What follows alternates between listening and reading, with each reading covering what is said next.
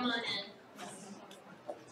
We're just getting the new buildings.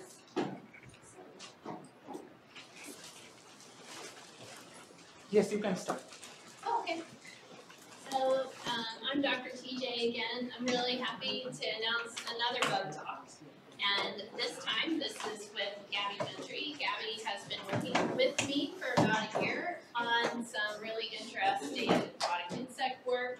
Her work is based on some of her internship experiences that she had with the Alabama Department of Environmental Management and their water biomonitoring team. So she developed a really interesting project based on her interactions with that group.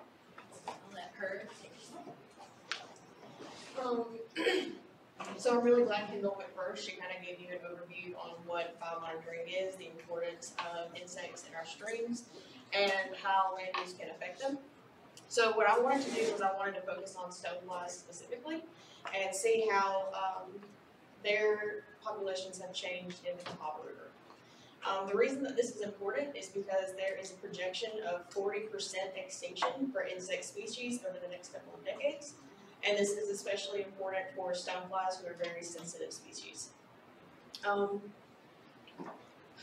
So part of why they are so sensitive, like she said, when forested areas that are around watersheds become industrialized or turn agricultural or become urban, runoff from these areas goes into the streams, directly affecting them.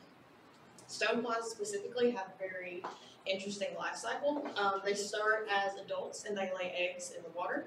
They'll then hatch into a immature form known as a nymph, which is very similar to a larva. They will stay in this form for at least a year. In other states, this goes on for sometimes 3 years. So for us, they have a year's worth of the effect of pollution on a single generation. So this also causes a lot of why they're so sensitive to things.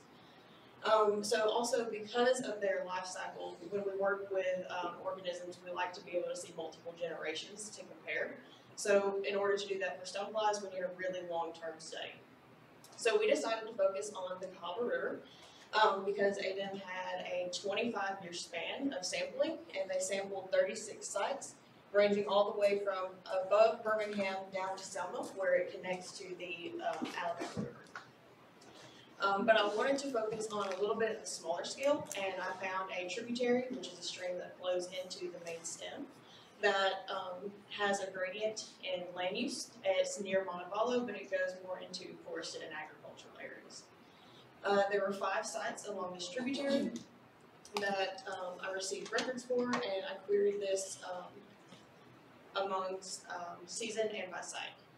So the first thing that we saw was that there were 6 families that were seen. There were perlets. These are the most common. They were found at every site, and they have a little bit higher tolerance than some of the rest.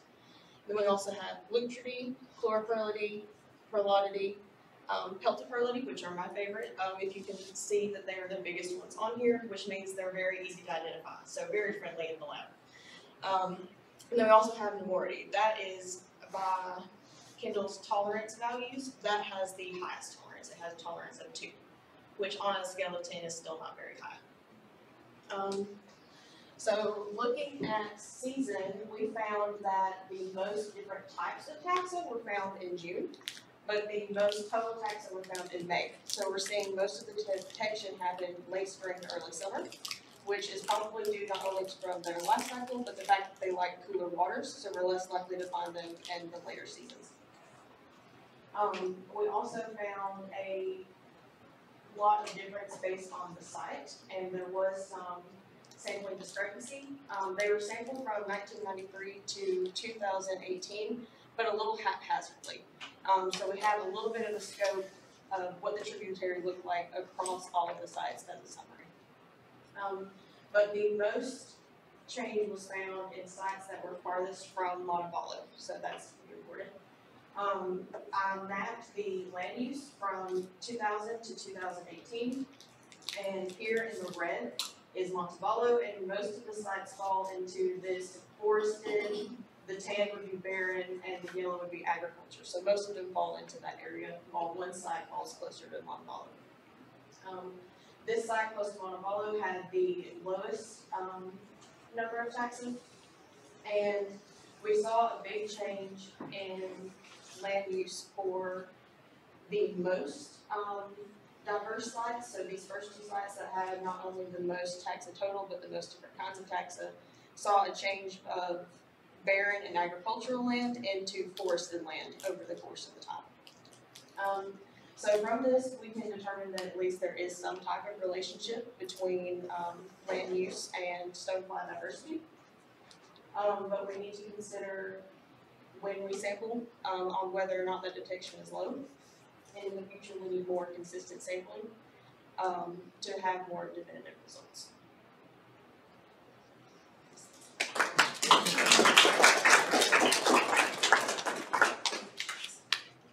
Any questions for our speaker?